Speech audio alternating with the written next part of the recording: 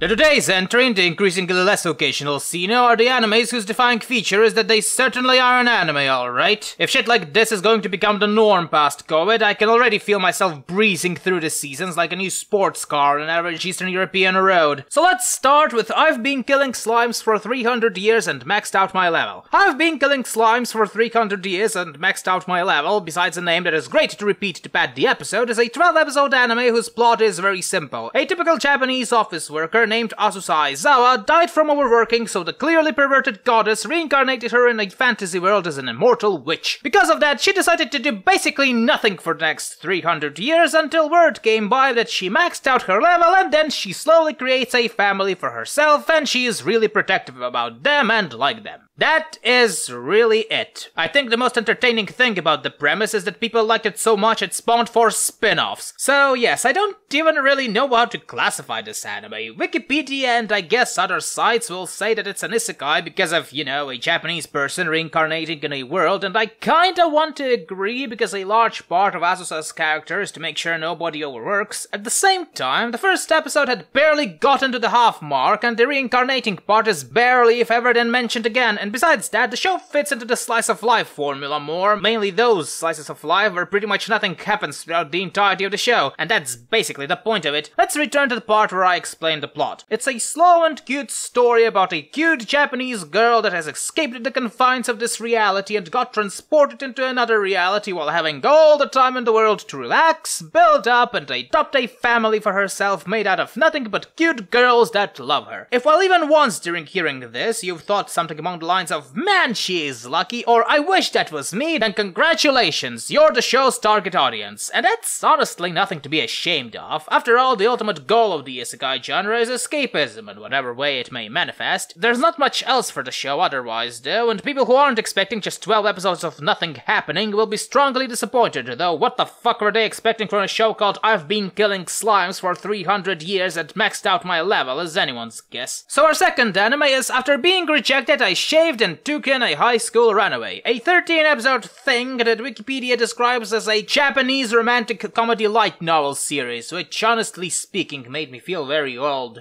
Here's why. The story begins with a person named Yoshida, a typical office worker that got rejected by his boss, or at least I think that's his boss, so he gets drunk, sees a lone high schooler sitting on the ground, and in his drunken wisdom decides to basically adopt her. After that, the story turns into a character exploration of a hopeless, depressed girl that ran away from her oppressive mother in Hokkaido to Tokyo that hates herself so much she started to seduce men to let her stay in their houses for a couple of nights and feel as if she is needed for something, only for Yoshida to come into her life and slowly nurse her back to a semblance of normalcy. Apparently this is considered comedic now. Am I really that old? Has the Overton window shifted so much that something like Hamlet or The Sorrows of Young Werther should be considered a romantic comedy now? What would be deemed a horror story then? That the convenience store was closed at 5 AM when the main hero wanted some chicken nuggies? Anyway, after Yoshida shelters this girl, his co-worker and his boss also fall in love with him, and that's pretty much it, really. It's kinda boring in that way. Oh, don't get me wrong, on a technical and storytelling level it's not bad, far from it. It's a decently made romantic anime, random graphics quality drop in the last 3 episodes notwithstanding, that if you like these sorts of shows is actually fairly entertaining to watch, it doesn't have too big of a cast, and everyone is endearing enough to be interesting. The problem is that, on the whole, the show is predictably by the numbers and shallow. It's good, but it's deliberately made that way in a factory, with very little new stuff added into there. The viewing experience is to just systematically listen to all the individual but painfully obvious scenes in turn, and once you've listened to enough of it, it's fairly obvious as to where the story goes. The characters are quirky, but also a bit one-sided. There's always a part where they meet the girl in question and then get all awed by the amazing cuteness of her like she's the fucking Hypnotoad. I didn't get much intellectual challenge of this anime, is me point. It felt more like the type of anime you're supposed to turn your brain off and enjoy the romantic cuteness of it, but because I'm a spiteful bastard, what I felt instead were boredom and that feeling when your brain tells you you're falling even though you're sitting perfectly still on a couch. But it's harmless enough fun, and as I've said before, people who are into this sort of thing will get their fix just fine. For me, it was about as predictable as watching a documentary about air.